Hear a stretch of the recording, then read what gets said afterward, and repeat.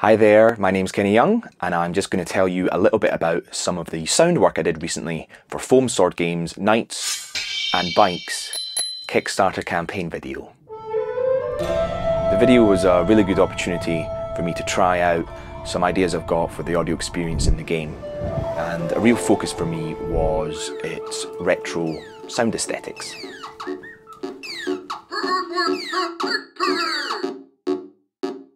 Recreating old sounds and styles of sound is something I've got a real passion for. I've got a pretty significant collection of old audio technology, recording devices, reel-to-reel tape machines, a wire recorder, magnetic disc recorder, and one of my current obsessions is carbon microphones from the early 20th century. I've got one here, in fact. Check this guy out. This is amazing. You can literally hear the carbon granules rubbing up against each other, jumping around inside the microphone. It's full of character. I just love it. Old sound really infuses and informs a lot of my work. And that's because old sound is flawed sound. It's idiosyncratic, and that for me is really attractive and something that I really aim to get into my work, and it's much more appealing than a lot of the more modern, clean, cold and clinical approaches to music and sound production. It's also a really good fit for Rex's hand-painted art style in this project. But looking beyond that, there are a couple of reasons why a retro sound is appropriate for Knights and Bikes. The first is, well, it's set in the 1980s, so obviously we want to have a little bit of a nod and a wink towards that. And I think you can hear aspects of that in Daniel's lovely music that's in the trailer.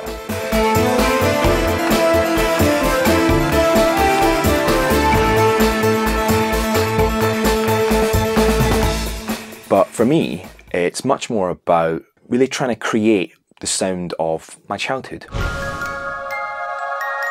One way I've tried to achieve that is through sonic references to things that really meant something to me when I was a kid. So for example, the sword constellation that appears above the island in the trailer, that is scored by a sound which is heard in the intro to He-Man when Castle Grayskull appears. The secrets of Castle Grayskull. It's a really famous sound effect called Castle Thunder, which you can get in sound libraries. So I've got a license to use that, and it's been used all over the place. Perhaps most famously, you can hear it in when Luke begins his trench run on the Death Star in the original Star Wars movie. So that sound is part of the fabric of my childhood.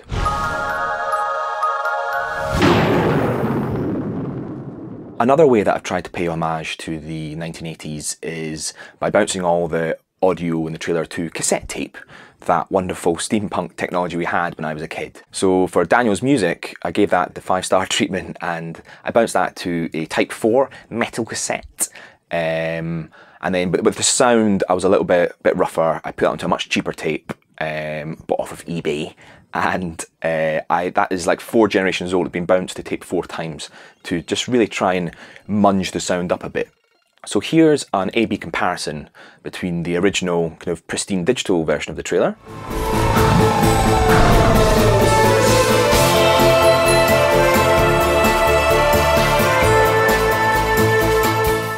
and now the cassette tape version.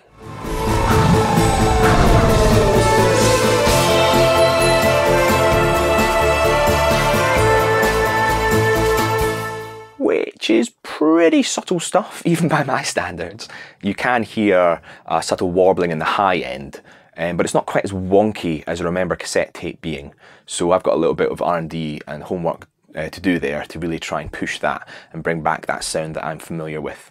But I'm looking forward to going deeper into that and doing some of that work.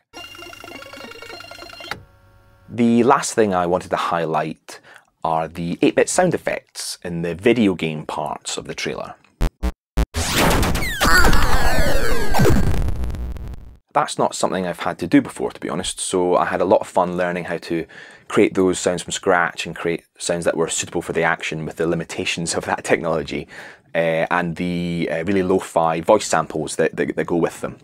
That was a lot of fun, and I look forward to going deeper into that world too. So there we go, that was just a little look into the level of TLC that would go into making the sound for Knights and Bikes if I get the opportunity to do so. Big thanks to everyone who has backed the Kickstarter thus far. If you are watching this video outside of Kickstarter, then a link to the Kickstarter page will be appearing here. And that just leaves me to say thank you and cheerio.